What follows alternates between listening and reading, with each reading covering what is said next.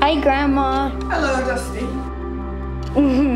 Dusty just seemed to be perfect. Everything was perfect.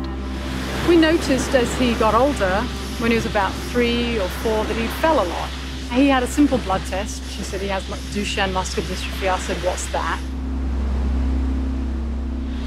And I said to her before I left, I said, is there anything? And she said, no, there's no cure. Basically, he's going to now start to deteriorate and die early. About 2 years ago, I had a dream. There was a huge group of people on the mountaintop, and we were all raising awareness for Duchenne. And I woke up, and I was so excited, and I thought, right, I got to create an organization because I want to make that happen. I knew I had to do that.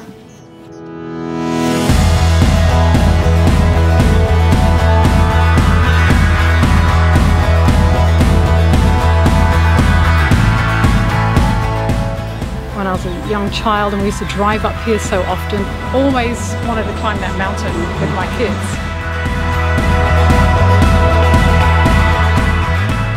Expedition Mount Kinabalu is pretty incredible.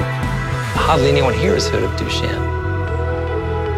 When we discovered that Dusty had Duchenne, I decided I would climb for him.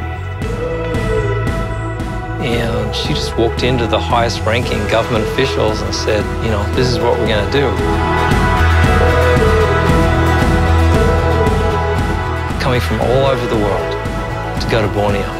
And they're climbing for the boys who can't climb.